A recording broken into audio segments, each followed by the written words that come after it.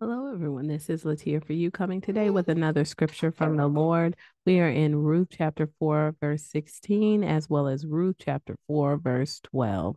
Let's go ahead and pray and we can get started. Thank you, Father God, for this word. Thank you for truth. Thank you for hope in you. In the name of Jesus, we pray. Amen. All right, you guys. So we have two Ruth scriptures, which is kind of rare, but these are the two that the Lord gave me. Ruth chapter 4, verse 16. Then Naomi took the child and laid him on her lap and became his nurse.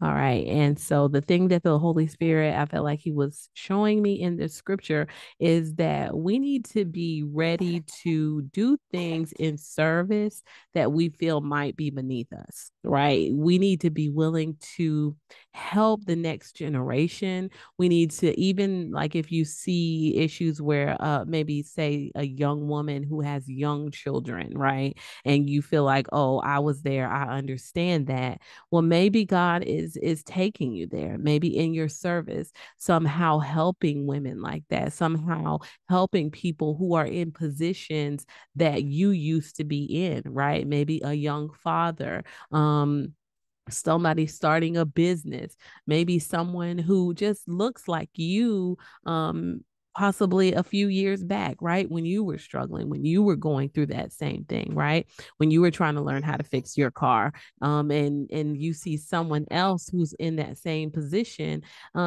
God might be putting them in your path in this season for service. So don't allow any position to be beneath you, right? Even if it's serving food, if it's taking out the trash, whatever it is, do it as unto the Lord. Amen. Do it as unto the Lord because God is blessing that in this season. And He is wanting us to help younger believers to mature in the faith as well. So giving them their needs, helping them with their needs and helping them in their relationship with Christ. And it helps you to grow even the more in your relationship with Christ.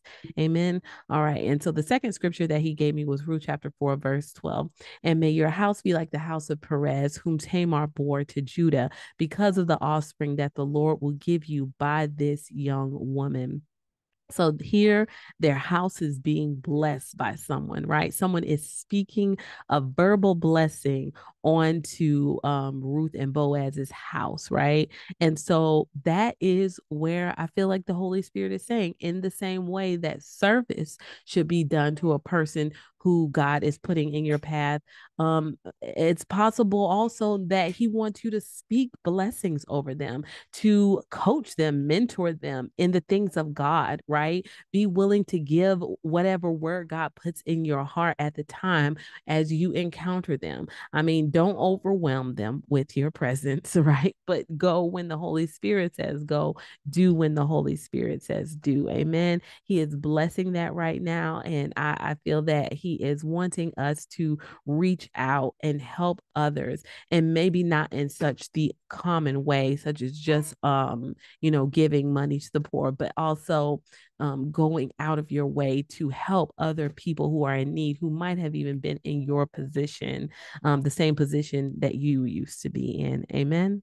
All right, let's pray. Thank you, Father God, for this word. Thank you for opening up new doors and making new ways for us. You're always thinking about our ladder. You're always blessing us and helping us to do better. In Jesus' name, thank you, Lord. Amen. All right, you guys, if there's anybody out there who would like to receive Jesus as your Savior and Lord, go ahead and pray this prayer with me. But more than anything, believe it with all your heart as you confess it with your mouth. Dear Lord Jesus, I ask you to come into my heart. I make you my Lord and Savior. Jesus, I believe you died on the cross and I believe you rose again on the third day so that I could be saved. Thank you, Father God, for doing that. Jesus, forgive me of all my sins. Be my Lord. In your name I pray. Amen. All right, you guys, if you have prayed that prayer and you believe that prayer, then the Holy Spirit has come into you and sealed you into the day of redemption.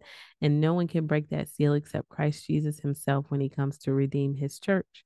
The Holy Spirit is in you to lead you and guide you into all truth, meaning he's going to show you the way and he's going to bless your path in everything that you do. So, one of the best ways to learn the voice of the Holy Spirit is to sit down, read your word, chew on your word, ask him questions, and begin to have a dialogue with him. Talk back. He's going to start talking back with you, and you'll begin to trust and know what his voice sounds like. The Lord is going to lead you to a church home if you don't already have one, as well as other believers to be around so that you could stay sharp in the word of God. He's going to show you where you can go and be baptized in the name of the Father, the Son, and the Holy Spirit in the name of Jesus, as well as he's going to show you how to make disciples of all men, telling other people about Christ and what he's done for you in your life. All right, you guys, may the Lord bless you and keep you. May he make his face shine upon you and be gracious to you and give you, his children, his peace. Take care.